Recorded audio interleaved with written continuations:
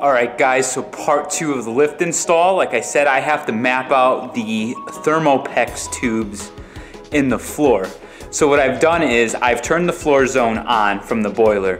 So the boiler is sending hot water into the closet. There's a loop from one of the pumps off of the boiler, and I'll show you that right now. This is how this whole building is heated. This is 5,800 square feet, this entire building, and the heat all gets transferred from this one heat exchanger right here. So there is hot water in here, and then the bottom one is the return, and then the heat exchanges from here to the water that's in the system, and then the system pumps it through the 2 zones. So downstairs zone is right here. On the other side of the wall, this supply for this pump feeds the upstairs, downstairs. And right now, the downstairs pump is on. So we are pumping hot water through. I have a thermal rifle scope here, and you can see the manifold heat. So what's awesome is you can actually map out where this stuff now goes in the floor, and I'm going to show you this from over here. I have some of the lights off to see it a little bit better. But check this out, and this is how we mapped out the floor. So maybe I should turn the other light off, but you could see all of the thermopex and the way the loops all run through the whole floor here, and you can see some of the bends right there. See if I can get it a little bit zoomed in more. Isn't that nuts?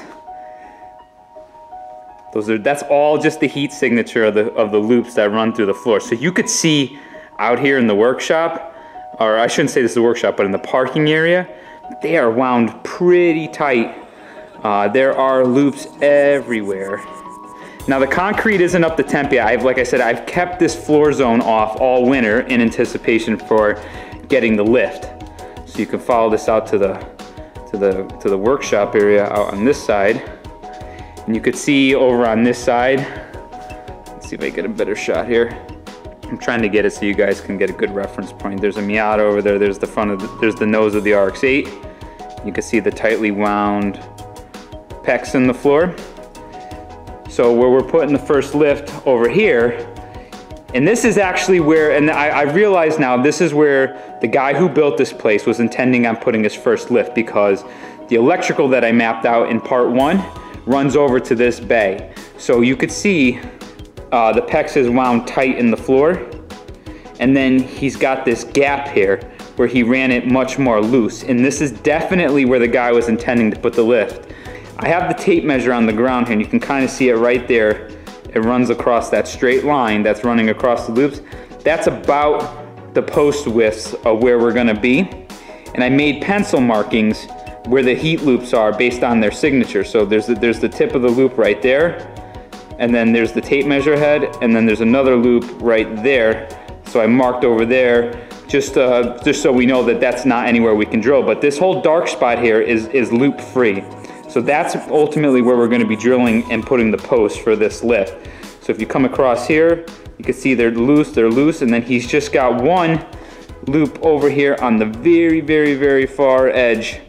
And as you get closer, it gets a little bit more blurry, so it's a little bit tough to see that. Like, you can't define the heat area because it's so big, but you could see the end of the tape measure. So I'm right outside of the loop right there, and I made a mark probably a couple inches past that, but the tube itself runs right along the perimeter. So it's on the very edge of there. So there is some generous room. If I back up here, you'll be able to see that become more defined.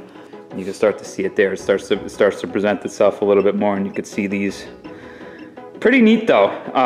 And this is pretty sick that this allowed me to kind of figure out where the runs are. So now it gives us a good baseline. The only thing though is if you look over here where the white FD is, look at how tight the lines are. He ran them real tight. I want to put a second lift in over here, so there's going to be a little bit more finesse and strategic mapping required before drilling into the floor.